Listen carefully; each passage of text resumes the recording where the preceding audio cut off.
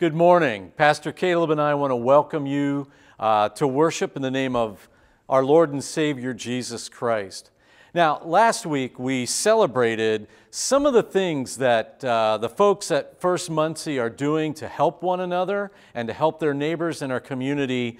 And I just want to say people are continuing to write letters, send cards, make phone calls, checking up on one another. People are continuing to make masks and get them distributed to those who may need them. But other emails came in letting me know what people are doing. Some people are going out and picking up trash on the back roads, getting themselves out and into nature. Other people are just being this soothing, comforting voice for those who are feeling anxious right now, someone to talk to. And I know that some people are also adopting a senior high school student, sending them encouragement, sending them little gifts. And so I just want to say, great job. Continue to be the hands and feet of Jesus Christ as we work our way through these times. And now, would you prepare your hearts to begin worship in the name of our Father, Son, and Holy Spirit.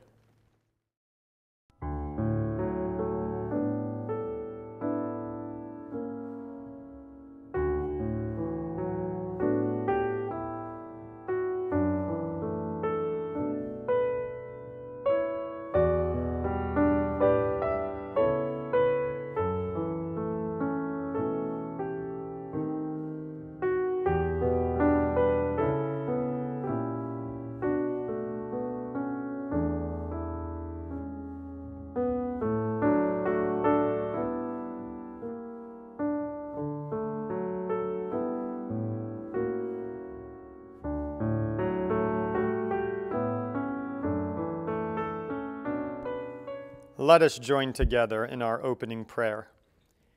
Gracious Lord, may our worship this morning be all about you.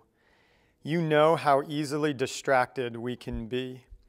You know our minds tend to wander, thinking about our worries, what we will do this afternoon, even in the week to come. Help us to lay these thoughts aside during this time, so that all of our hearts, minds, and souls can worship and exalt you with our songs, prayers, and affirmation of your word. Amen.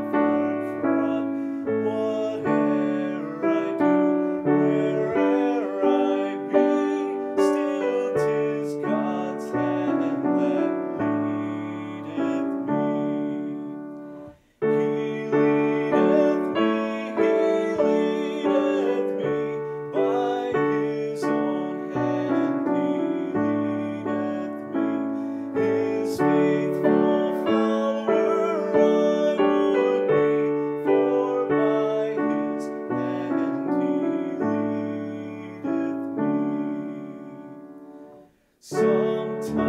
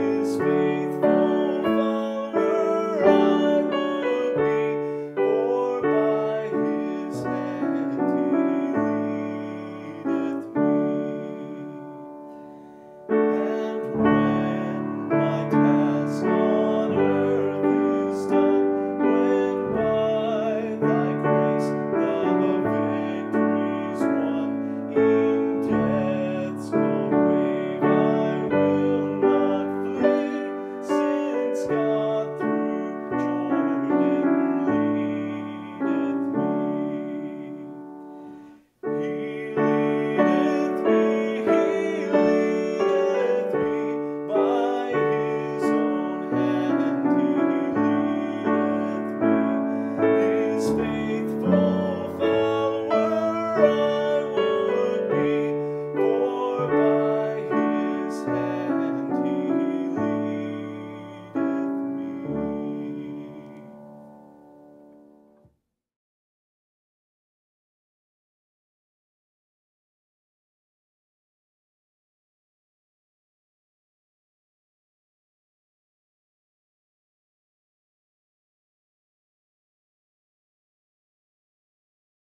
Please join with me in our prayer of illumination. O Lord, open our hearts and minds by the power of your Holy Spirit, that as the Scriptures are read and your word proclaimed, we may hear with joy what you say to us today. Amen. Our first reading this morning comes from Psalm 23. The Lord is my shepherd, I shall not want. He makes me lie down in green pastures. He leads me beside still waters. He restores my soul. He leads me in right paths for his name's sake. Even though I walk through the darkest valley, I fear no evil, for you are with me. Your rod and your staff, they comfort me. You prepare a table before me in the presence of my enemies. You anoint my head with oil, my cup overflows. Surely goodness and mercy shall follow me all the days of my life, and I shall dwell in the house of the Lord my whole life long. From the Gospel of John, chapter 10, verses 1 to 10. Jesus said, "Very truly I tell you, anyone who does not enter the sheepfold by the gate, but climbs in by another way, is a thief and a bandit. The one who enters the gate is the shepherd of the sheep. The gatekeeper opens the gate for him, and the sheep hear his voice. He calls his own sheep by name and leads them out. When he has brought out all his own, he goes ahead of them, and the sheep follow him because they know his voice. They will not follow a stranger, but they will run from him because they do not know the voice of strangers." Jesus used this figure of speech with them, but they did not understand what he was saying to them. So again, Jesus said to them, "Very truly I tell you, I am the gate for the sheep. All who came before me are thieves and bandits, but the sheep did not listen to them. I am the gate. Whoever enters by me will be saved and will come in and out and find pasture. The thief comes only to steal and kill and destroy. I came that they may have life and have it abundantly." This is the gospel of our Lord Jesus Christ. Thanks be to God. Amen. Within the church, one of the most beloved images of Jesus is that of the Good Shepherd. The Good Shepherd who watches over his flock. He protects them, he feeds them, he leads them, he nourishes them, and keeps them from harm. Those who follow and believe in Christ, of course, are his flock, the ones he protects and leads. The image of the Good Shepherd is old and goes back into the Old Testament, where God is likewise portrayed as a shepherd. Psalm 23, "The Lord is my shepherd, I shall not want. He makes me lie down in green pastures and leads me to quiet waters. His rod and staff, they comfort me." Psalm 79, "We are your people, the flock of your pasture." Psalm 95, "The Lord is our God, and we are the people of his pasture, the sheep of his hand." In Isaiah 40, verse 11, it describes the coming Messiah as one who will feed his flock like a shepherd. He will gather his lambs in his arms and carry them close to his heart and gently lead the mother with young. These pastoral images of God and the Messiah carry over into the New Testament with Jesus as the shepherd who in Matthew 18 and Luke 15 will risk his life to seek even just one sheep that has gone astray. The one who in Mark 6 will have pity on the people because they're like sheep without a shepherd, and who in 1 Peter is the shepherd and guardian of our souls. The images of Jesus as the Good Shepherd are so common to us that many times we take them for granted. Take this gentle Jesus who takes care of all of our needs for granted. However, in today's text, we see maybe a not so gentle Jesus who begins by saying that everyone who tries to get into the sheepfold by any other means than the gate is a thief and a robber. Shepherds had many jobs, and defending against thieves was one of them, and it was a full-time job.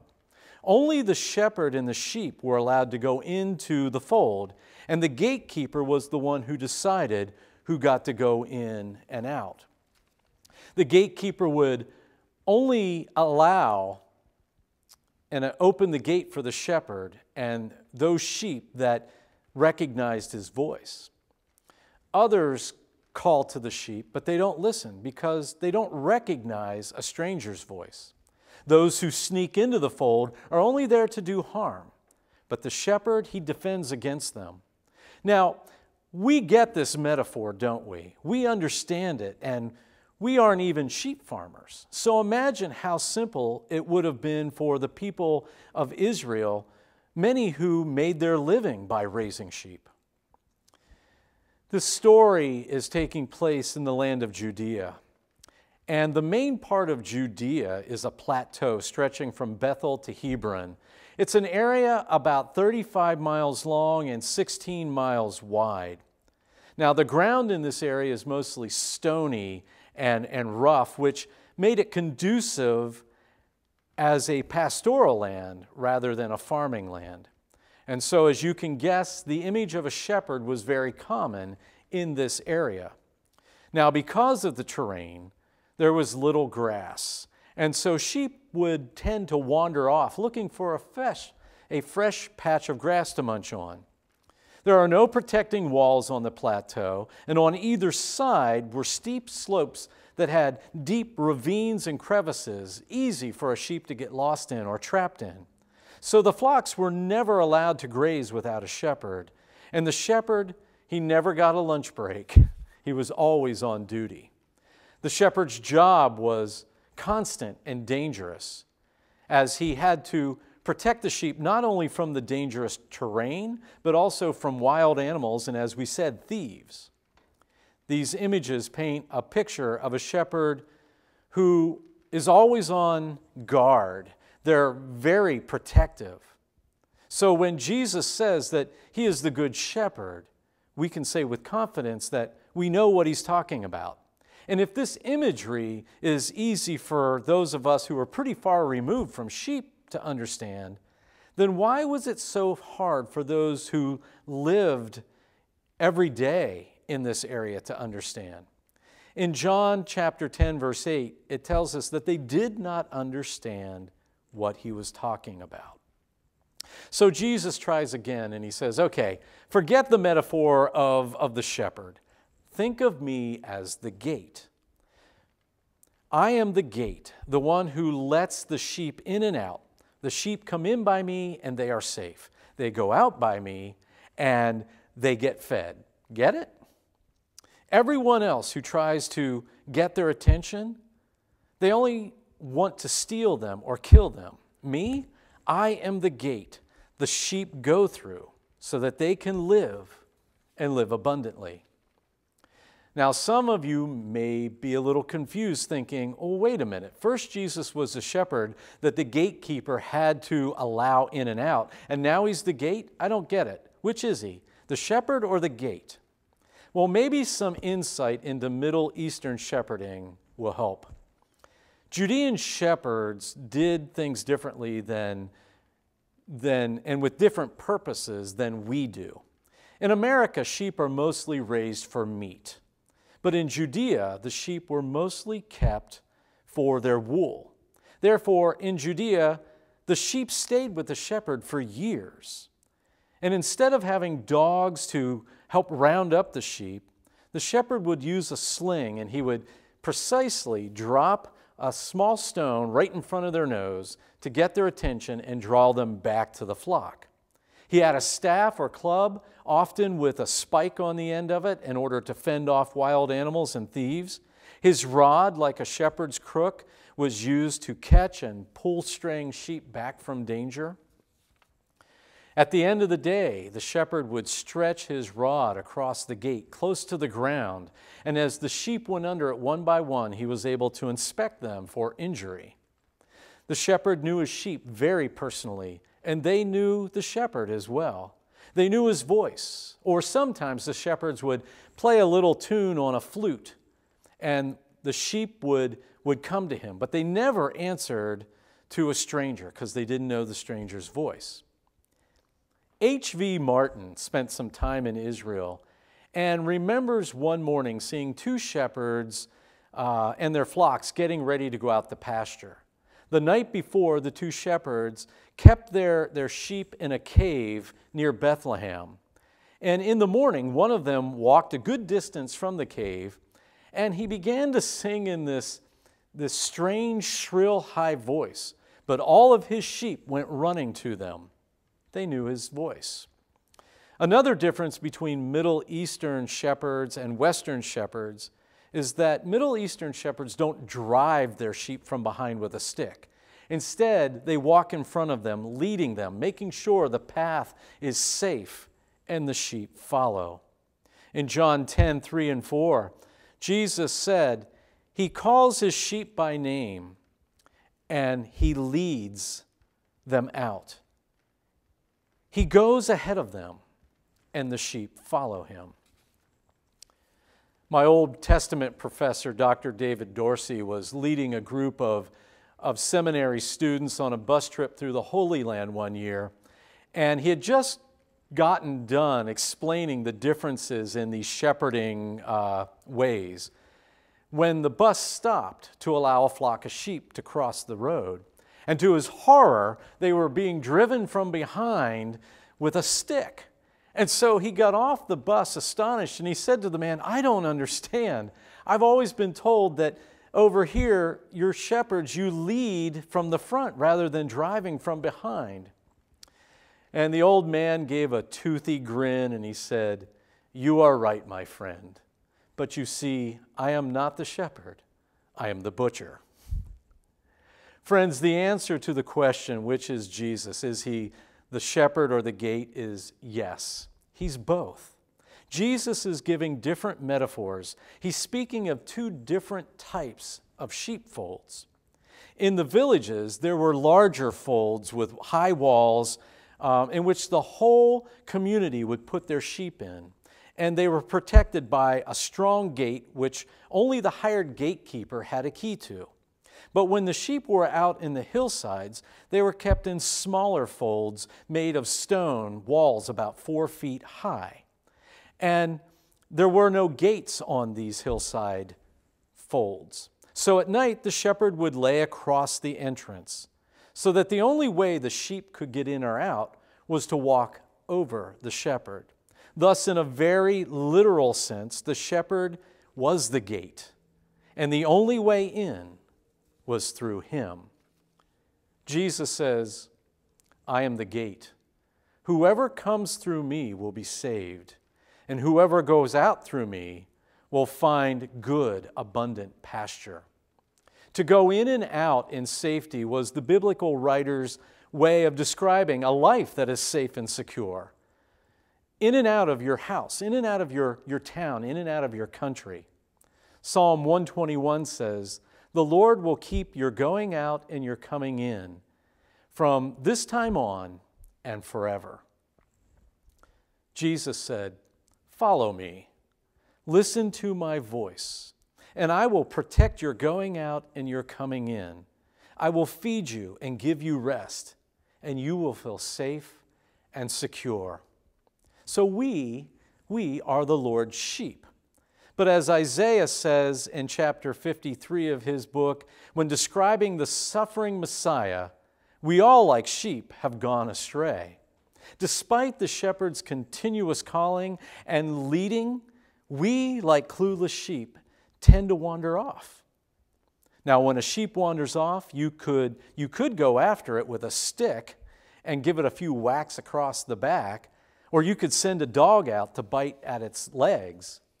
But who of us is not more drawn by honey than vinegar, by love rather than being hit from behind?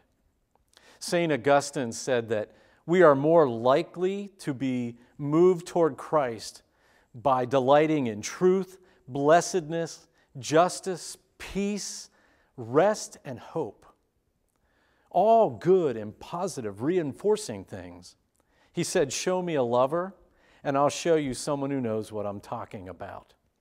Augustine also said, "Show a green branch to a sheep, and it will follow after you." What delights and attracts us to follow Christ is His beauty, His truth, His gentleness, His goodness, His grace, His mercy, and His love. Friends, Jesus is the green branch who draws us to God, and through Him, we are all meant to draw people to God as well. We're all meant to be green branches who, through our godly living, are showing love, sharing the gospel, and ministering to one another, draws others to God. Jesus is the good shepherd who calls, feeds, and protects His sheep. And when we wander, as we have done and are probably going to do again, the shepherd doesn't send out a dog of guilt to bite at our hind legs. He doesn't shame us with a stick to turn us back. Instead, He pulls out His spiritual sling and He throws a pebble of love just in front of our noses to draw our attention to His hand that is holding out an irresistible green branch of life, leading us back to the pasture of the heart of God. Friends, we know the shepherd's voice. We have heard it thousands of times, and we recognize it. And here's what it sounds like. In Philippians 4:8, we're told, "Whatever is true, whatever is noble, whatever is right, whatever is pure, whatever is lovely, whatever is admirable, whatever is excellent, whatever is praiseworthy, think on these things." My friends, these things are also the voice of the shepherd calling you and me to abundant life. So keep listening for that voice. When you hear it, trust it and follow it, and it will lead you home. Choose this day whom you will serve. Amen. Let us pray. O great Spirit, there are many among us today who need your special presence and touch in their lives. We specifically pray for Ginny and Ardeen, who are currently undergoing chemotherapy treatments, and we ask your blessing upon them. Lord, there are those with physical ailments, emotional situations, and relational problems. There are those who are anxious, even scared of losing their job, their businesses, even their marriages. There are those who are afraid of contracting the COVID virus or infecting somebody else. Lord, there are many who are lonely, depressed, and losing hope. And because we don't understand why these things come into our lives, we are tempted to question and complain. Lord, we pray that because our faith is being tested and some are being pushed to the limit, we pray for them and ourselves that our faith will not be diminished during these days, but rather strengthened. May we look back upon these days as the days that solidified our faith, helped us to walk closer to you, and and cemented our feet upon the rock of our salvation, Jesus Christ. Amen.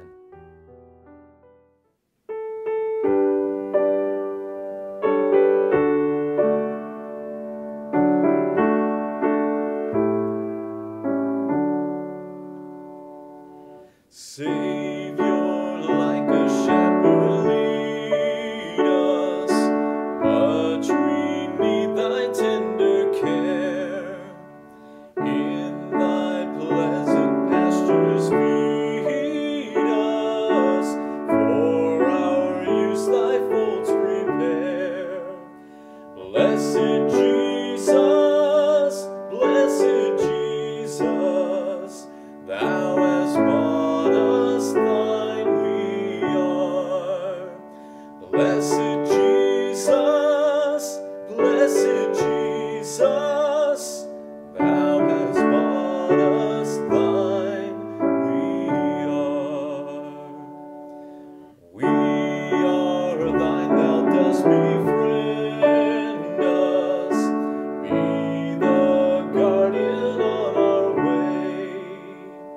Keep thy flock from sin, defend us, seek us when we go astray. Blessed Jesus, hear, oh, hear us when we pray. Blessed Jesus, hear, oh, hear us when we pray. Thou hast promised to receive us, poor and sinful though we be. Thou hast mercy to relieve us, grace to cleanse and power to free. Blessed Jesus, we will early turn to thee. Blessed Jesus, we will early turn to thee.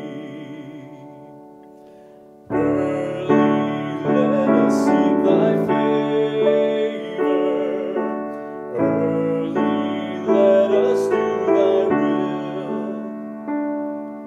Blessed Lord and only Savior, with thy love our bosoms fill. Blessed Jesus, thou hast loved us, love us still. Blessed Jesus,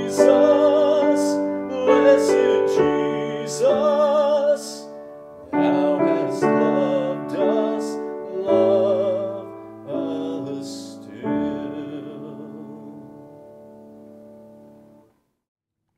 Friends, we thank you for joining us for worship today. Now may the grace of our Lord Jesus Christ, the love of God, and the communion of the Holy Spirit go with you.